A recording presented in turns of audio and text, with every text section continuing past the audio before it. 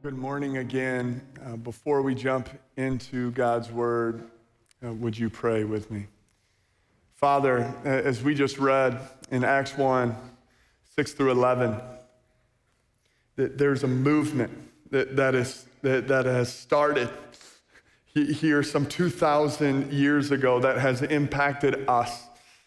Because of this movement of your Spirit with your people, we are here today gathering, assembling, to sing songs to you, to offer up prayers to you, and to hear the word of God preached. Father, I pray that you would have your way with us this morning, and we pray for our children who are also sharing and hearing the word of God and doing activities.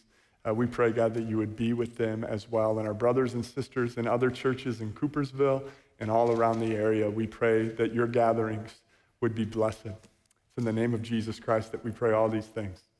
Amen. I love the church.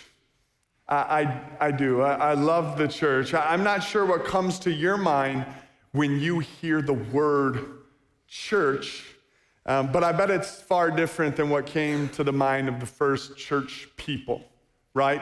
They weren't thinking about choirs or praise bands when they heard the word. They weren't thinking about staff and programming when they heard the word church. They weren't thinking about pastors who could keep the attention of a congregation when they heard about the word church. Something very different. And it's not that any of those things are wrong. God uses those things. He uses choirs and praise bands and staff and programming and even lanky pastors who sometimes can keep the attention of congregations. Like, he uses people like us and programs and such. But that's not what was going through the mind of the first church some 2,000 years ago. It's clear throughout reading the New Testament that the church in its infant stages was really centered around one eye-opening, life-shattering, life-changing truth and historical event. And that was and is the resurrection. This is what the church really centered around, the resurrection. I mean, can you imagine with me for a moment being Peter? Friday night, your friend, your Savior, is just crucified, buried, and he's thinking to himself, he called it. I freaking blew it. I betrayed him 3 times, and he told me I would, and I still did it. Imagine being Peter or John. He's often known as the disciple that Jesus loved, like one of the best friends of Jesus in his earthly ministry. John thinking to himself, my friend is gone, murdered. I've left the fishing business. I left my father's business. I don't know what's next. And he's near Jesus' mother as he was called to comfort her by Jesus himself while he was on the cross. And then James, John's brother, who was literally just some 12 or so hours prior to the crucifixion with Jesus, maybe a day before in the garden, and asked to do one simple task: just pray with me. And he, as well as Peter and John, couldn't, and they fell asleep. And he's thinking, that's the last moment, the last request that I had with my Savior, my friend, and I couldn't even come through. But the resurrection changes everything, doesn't it? This isn't going to be an Easter sermon, but I'll take you somewhere with it, I promise. The Word of God tells us that without the resurrection, Christians, people like you and me, and maybe you're not a Christian here this morning, and we're grateful you're here, but believers of all people are most to be pitied if this thing didn't happen. If this one singular event didn't take place, we are, of all people, most to be pitied if this didn't happen. And after the resurrection and the ascension, we believe to be historical fact and truth. After the resurrection and ascension, what comes next is what we'll talk a lot about today, which is the movement, or a movement in particular. A movement happens. The church is to be a movement. So whatever comes to your mind when you hear the term church, that's great. If it's not connected to a movement, I would challenge you, we need to do some redefining, okay? The movement is centered around a message. It's a message of hope. And the message calls us to move. But the temptation for the church over the generations has been to cease being a movement and instead be more of a destination, a place where people gather, a place where people come, sit, sing, stand, move, listen, shake hands. That's what the temptation has been over the generations when it comes to church.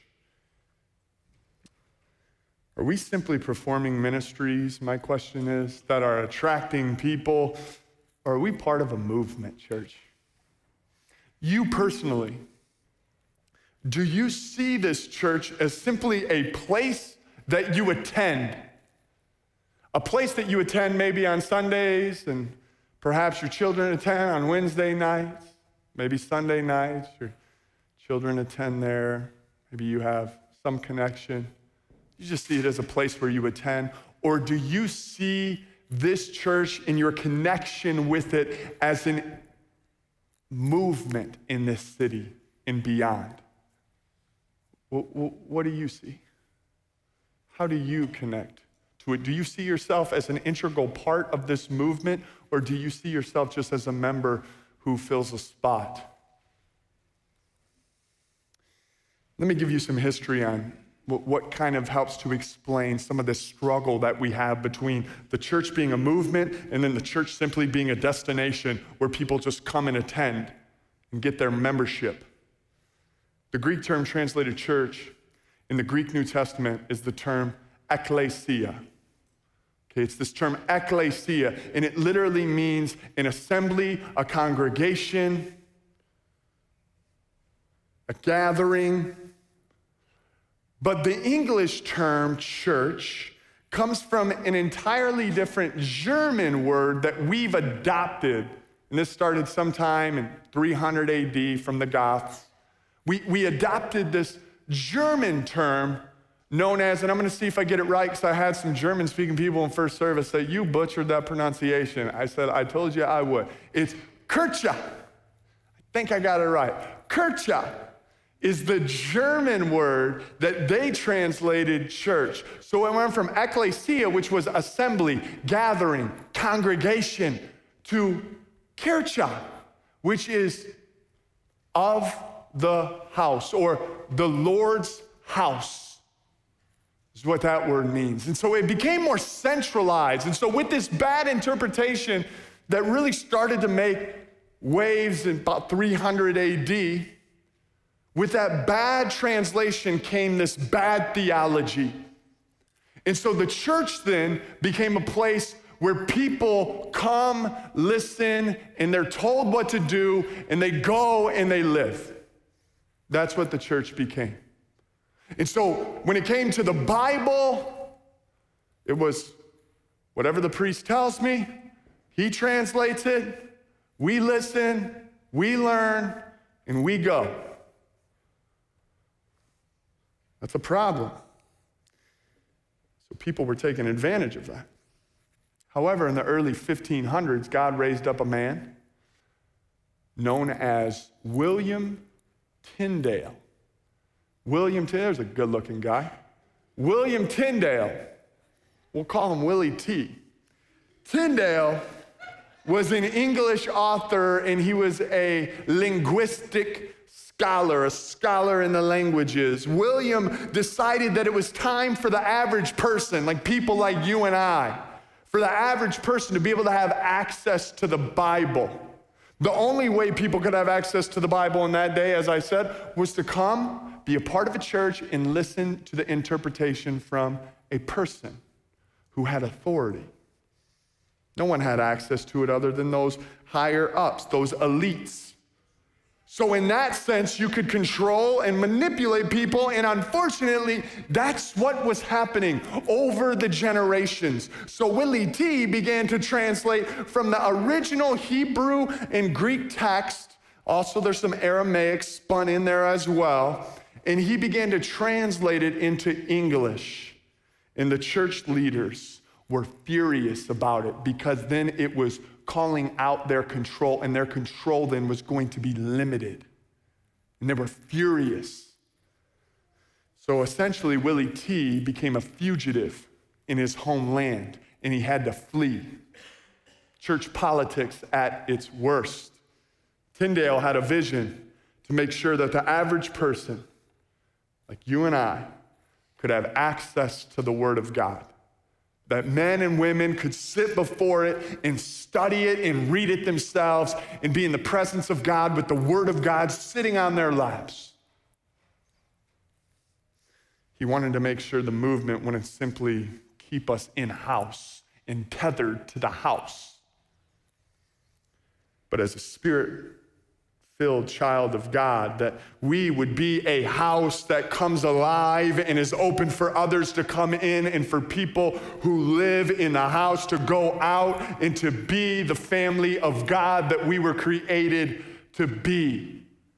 It was Tyndale's hope and his mission. So with that in mind, let's go back to Acts 1, some 1,400 plus years before Tyndale was born. And let's read Acts 1, 6 through 11 again. Let's look at this. Just right prior to the ascension, Jesus was crucified, buried, resurrected, and the Word of God tells us he appeared for 40 days. And there were hundreds and hundreds of people that he met with, that Paul speaks of. Then he gathered around him, Luke writes, and asked him, Lord, are you at this time going to restore the kingdom of Israel? Essentially, they're like, man, this last 40 days has been cool. We've been in locked rooms and you all of a sudden appeared. It was like crazy, Lord, but what's your next move now? What's the next move here? You going to restore the kingdom of Israel? He said to them, Jesus, it's not for you to know the times or dates the Father has set by his own authority, but you will receive power when the Holy Spirit comes on you. And you will be my witnesses in Jerusalem. They're thinking, yeah, we could do that. And in all Judea. Okay. In Samaria. We don't really like those people, but, and to the ends of the earth. Okay, this is a huge mission. After he said this, verse 9, he was taken up before their very eye, and a cloud hid him from their sight. Verse 10, they were looking intently up into the sky as he was going, when suddenly two men dressed in white stood beside them. These are angels. Men of Galilee, they said. Why do you stand here looking into the sky? It's kind of a silly question to ask. This same Jesus who has been taken from you into heaven will come back in the same way you have seen him go into heaven. This is the word of the Lord. Here's the thing about our house. This is a series we've been in starting last week. We'll close it next week. I know it's been said that the church is meant to be a hospital. I like that analogy personally. I've probably used it myself a couple times. And I think there's a lot of good comparisons that could be used for that. The church being like a hospital. But our house is not simply meant to be a hospital when you think about it. At a hospital, you bring people in, and all the work is usually done in-house. We have all the equipment in-house, the ventilators, the rehab machine. We have rehab in-house, all of that. The doctors are in-house. The paramedics come to get you, and they bring you to the house, the hospital. Because when you're in the house, when you're in the hospital, you're safe. It's the thought.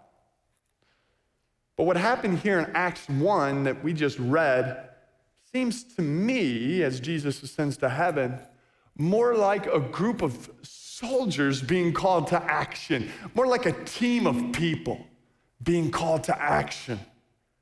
To not forsake the gathering, yes. To meet regularly, sure, of course.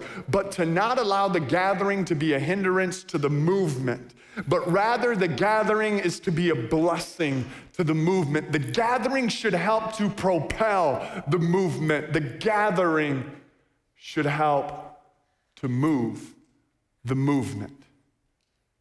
And I don't know about you, but when I first came to Jesus at the age of 17 years old, it felt to me, I got all fired up. I was just in my room alone. I felt like the Lord come on me in this amazing way and just come upon me. And I fell on my knees in repentance with tears in my eyes, all alone in my room, in that small mobile home in Bourbonnais, Illinois. And I thought to myself, this life is going to be crazy. Woo, I am excited. Then I hurry up and I get involved in a church and I'm like, man, this is gonna be awesome. And then I'm like, stand up, sit down, do this program, and I'm like, really? I gotta read this thing. I just didn't feel like the same God that impacted my heart and what I'm experiencing right now doesn't seem like there's a connect. And there wasn't anything wrong with the church that I was a part of. I ended up many years later being a pastor on one of the campuses there. But what I realized is all too often, the church can easily become a hindrance to the movement and not a blessing to it. And I'm not suggesting that's what we're doing here or anything like that. Some of y'all are like, honey, start the car.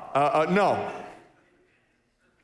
But I really do believe sometimes as church folk, many of us here, church folk, a lot of us are de-church, which means at one time we were part of a church. Now we're just coming back into the church and we're like, what is it with this thing that I had church hurt and church pain many years back? A lot of us are in that boat here. I know your stories.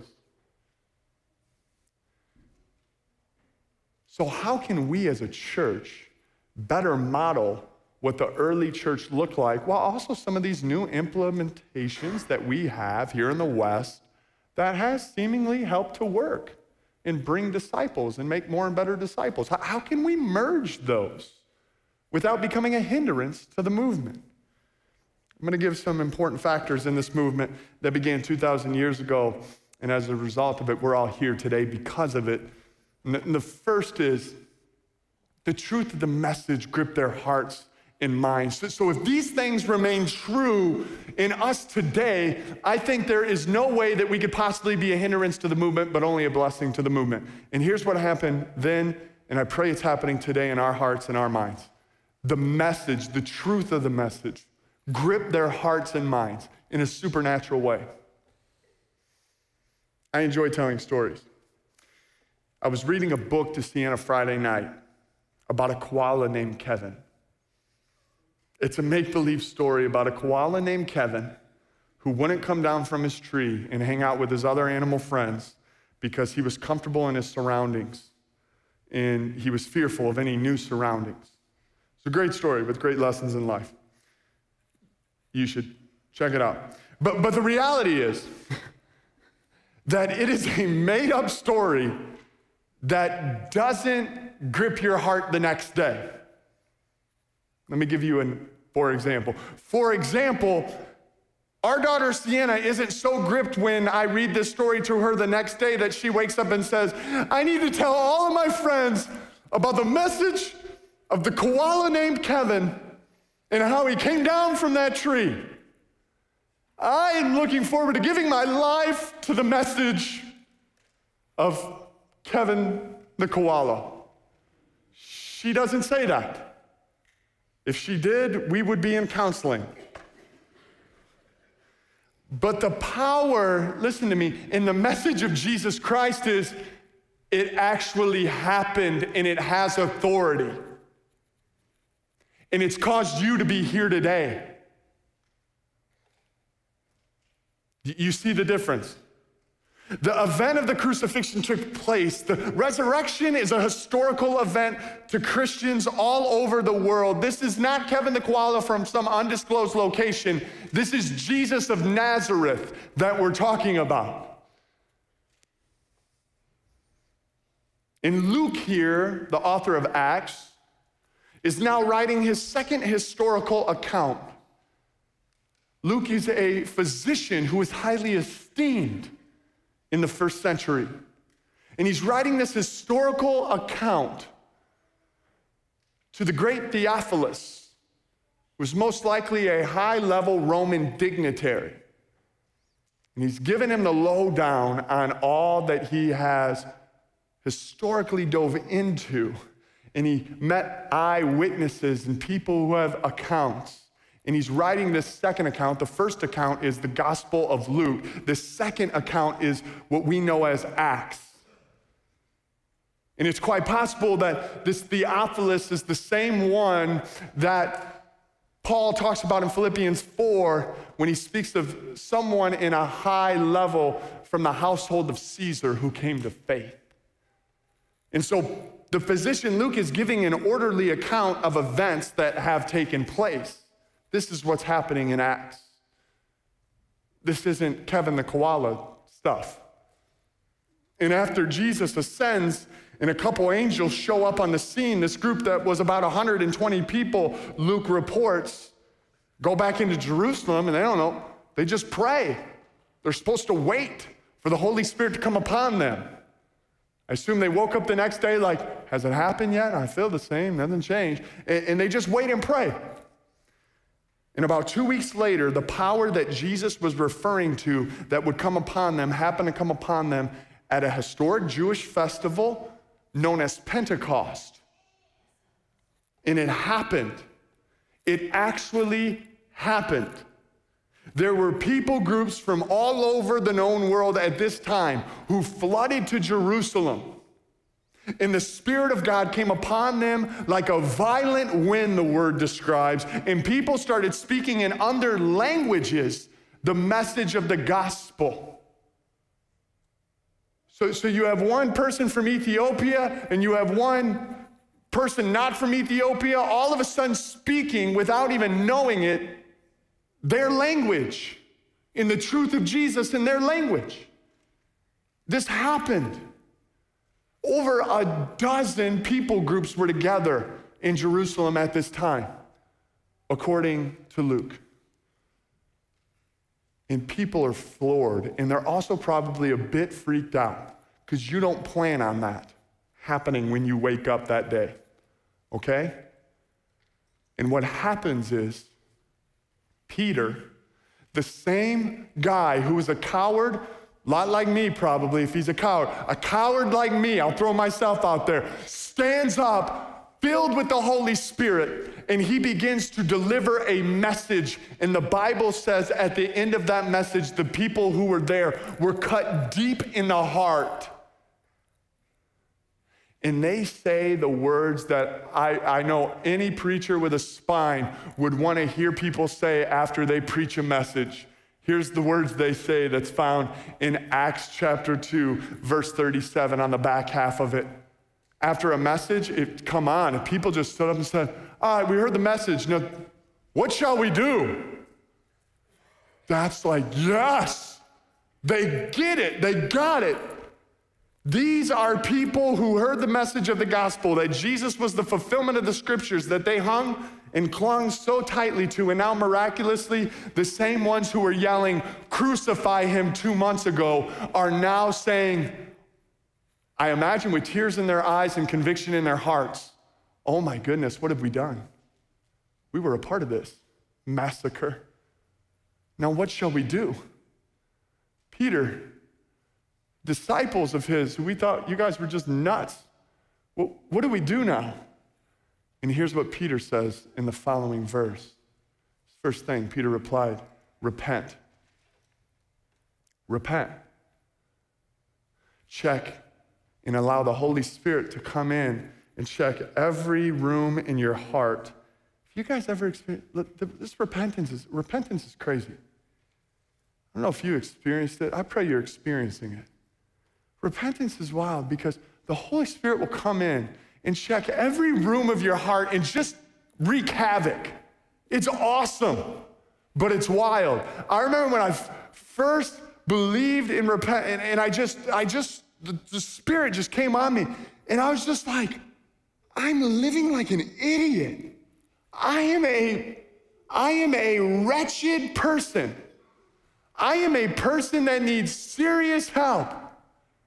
And the Holy Spirit just reveals that all to you. And he goes into every room of your heart, every lustful room, every prideful room, every room that is just against the will and the message of God. And he goes in there and he wreaks havoc. And that's the first thing that Peter says to do when it's like, what do we do now? We believe in the message. We're cut deep. The Spirit has obviously moved in our hearts. What's going on? We don't even know what Spirit is. We need to figure all this stuff out. And Peter says, repent and be baptized. The new sign of the covenant for all people, Jews and Gentiles. Repent and be baptized. Every one of you in the name of Jesus Christ for the forgiveness of your sins, and you will receive the gift of the Holy Spirit. The promise is for you and your children, and for all who are far off. That's everyone. Everyone who's afar off, which is all of us. This is how the message came to us. For all whom the Lord our God will call. With many other words, he warned them, because if you're a preacher, you often have many other words. And he pleaded with them, save yourselves from this corrupt generation. Those who accepted his message were baptized, and about 3,000 were added. 3,000 were added to their number that day. 3K. Believing and baptized. Hey, Dory, you had about 9 in Lake Michigan, right? Imagine 3K, 3,000. It would have taken days, possibly weeks. My question to you is, has the truth of this message also gripped your heart and mind? Church, assembly, gathering, family. Has the truth of this message gripped your heart and your mind? This was a movement that moved people. You couldn't hear this message and just be like, all right, see you next week. Doing fantasy football? We'll do that? Okay, yeah, I'm not against that. I'm in 3 leagues, okay? I'm not against that, but I'm just saying, like, this wasn't a message that you heard and you're like, all right, now let's go about our normal business. You know, that's me with a plow. I don't know. But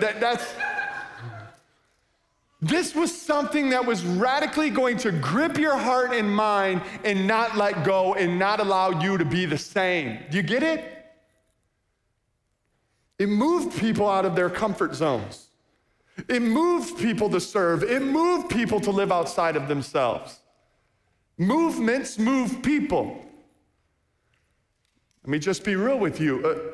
When it comes to healthy rhythms, because this is the season, this is the time where we're all trying to change our rhythms, and it's great. But when it comes to healthy rhythms, if you feel like the enemy is really holding you back from even getting to church on Sunday, from getting to your small group, from spending time with God alone, or maybe he's holding you back from serving in areas that you know you're called to serve, you have gifts, and we'll talk a little bit more about that next week. Let me ask this. Could it be that we are minimizing the work and power of the Holy Spirit in our lives, both individually and corporately?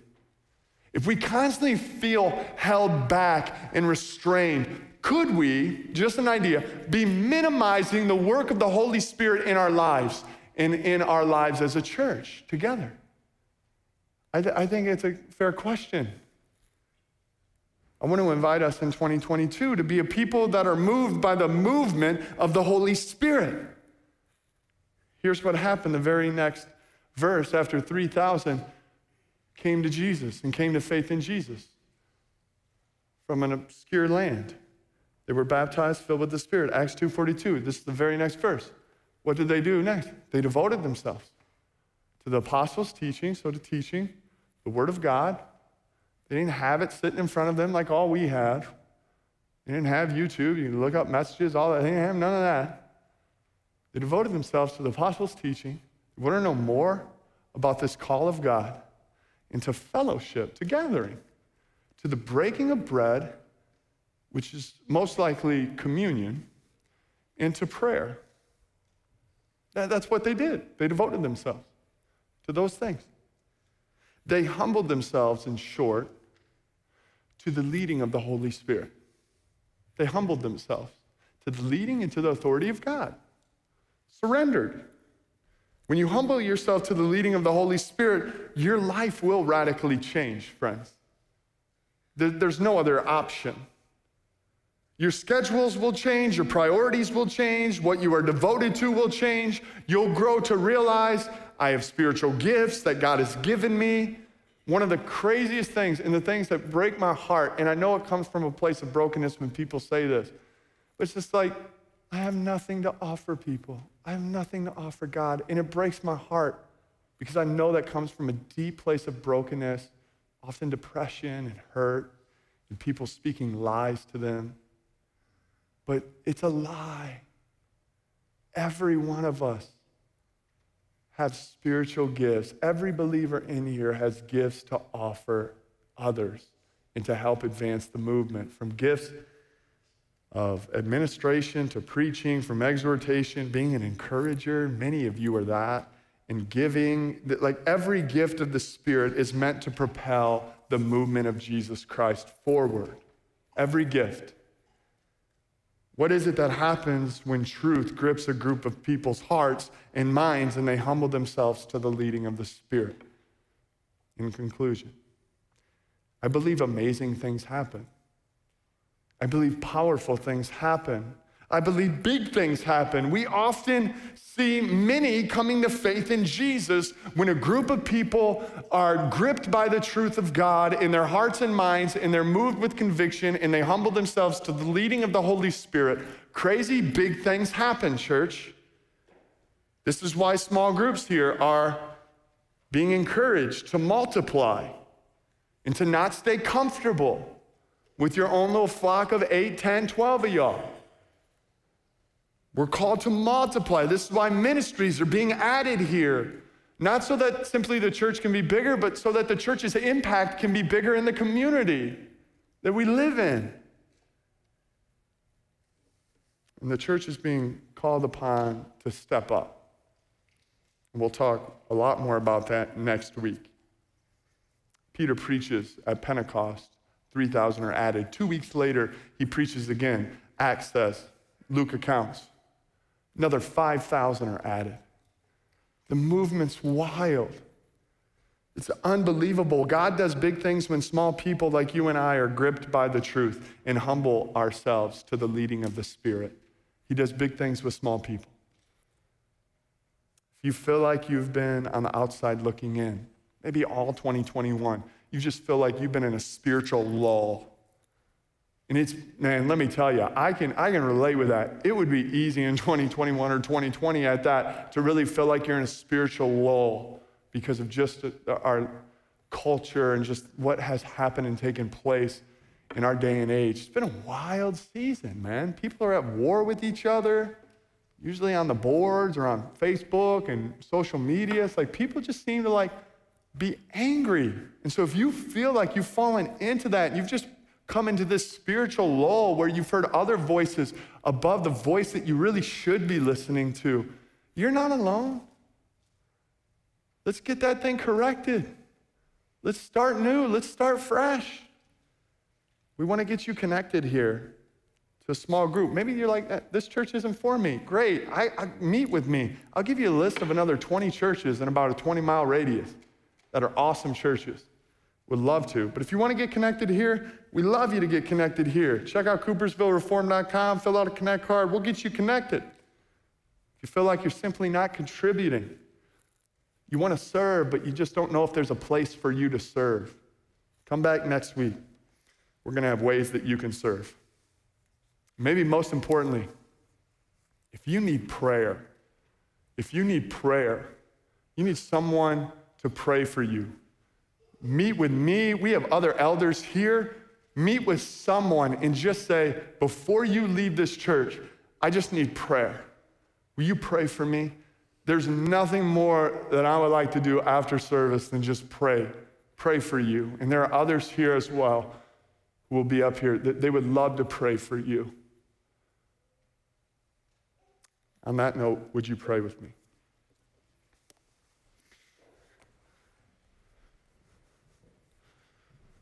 God, I long to see your church be what you have called it and created it to be. I want to be a better part of that. I want to be more conformed to your idea of what that looks like.